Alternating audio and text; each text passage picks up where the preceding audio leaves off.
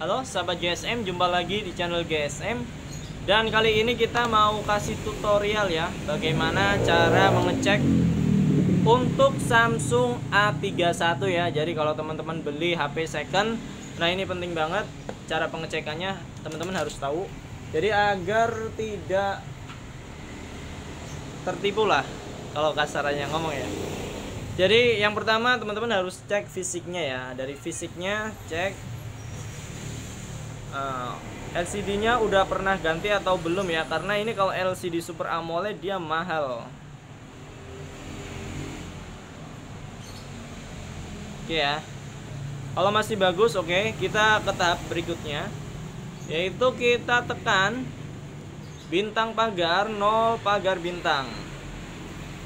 0 pagar bintang. Enggak mau sih.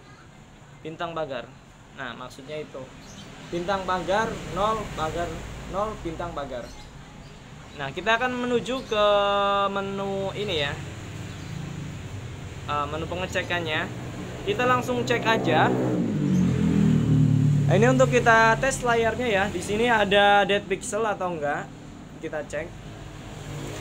Ada shadow atau enggak? Di sini kita cek. Green masih oke ya. Jadi dia enggak ada masalah. Nah, ini kita cek untuk kamera depannya.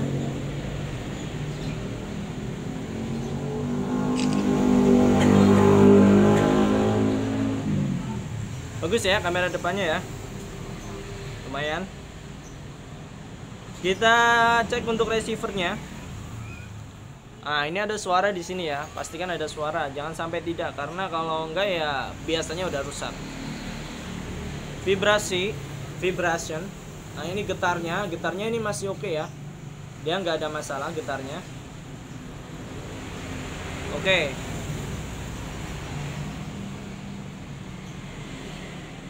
Selanjutnya ini masih tadi kepencet, sorry. Nah, ini untuk mega cam-nya.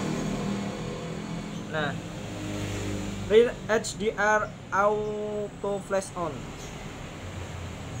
Nah, kameranya pastikan nggak ngeblur ya dia ya, karena kalau iPhone itu biasanya kalau second-hand dia ada yang ngeblur juga. Ya hampir semua HP sih, nggak cuma iPhone juga, cuma pernah dapat iPhone dia ngeblur, akhirnya saya retur lagi gitu, jadi nggak bisa difokusin. Oke, ini untuk kamera masih bagus ya, kamera masih bagus. Kita coba kembali. Aduh,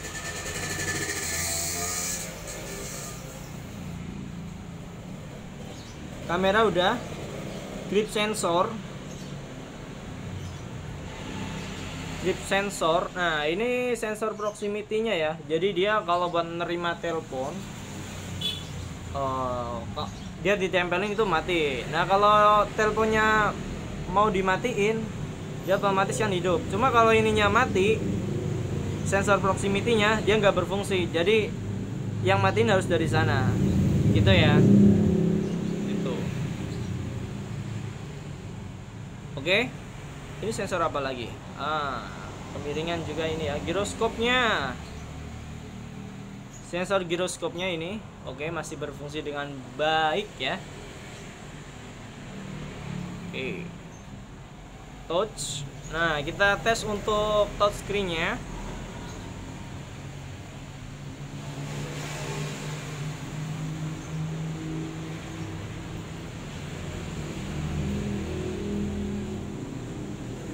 Sip, nggak ada masalah touchscreen-nya, oke. Speaker.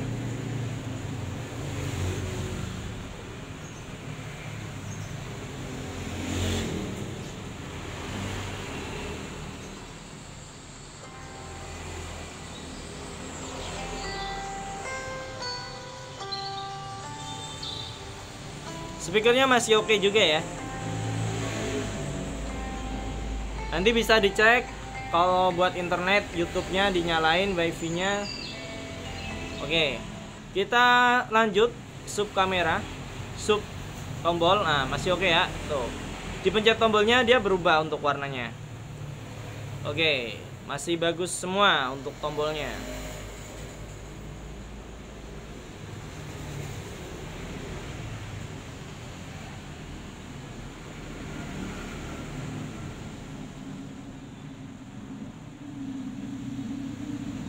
Oke, untuk selanjutnya sebentar, ini nggak mau keluar. Ini versinya ya, tuh.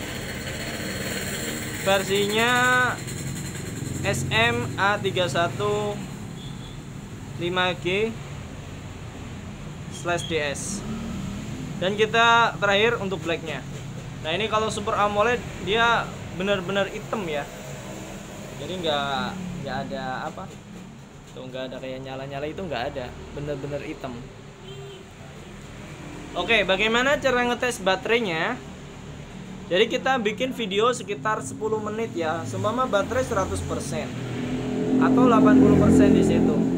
Kalau kita buat video 10 menit, di situ berkurangnya drastis, berarti emang baterainya udah agak boros ya.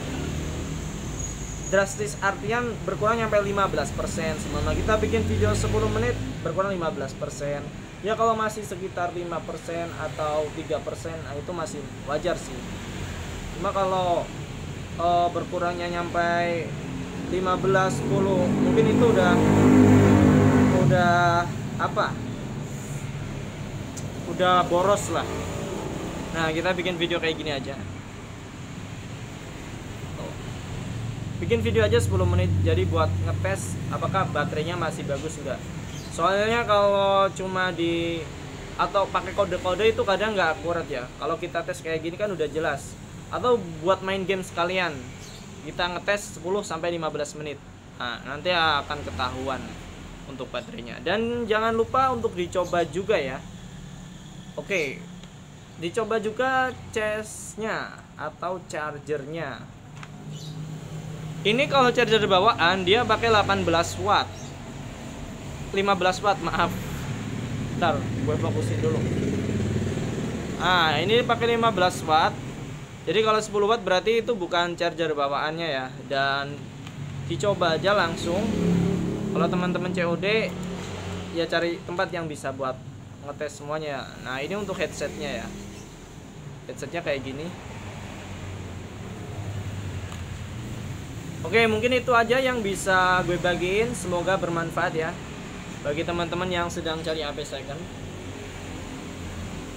Semoga bisa menjadi referensi. Dan kalau ada pertanyaan, tanyain aja, nanti gue jawab di kolom komentar. Sekian dan sampai jumpa di pertemuan selanjutnya, di video selanjutnya, dan salam GSM.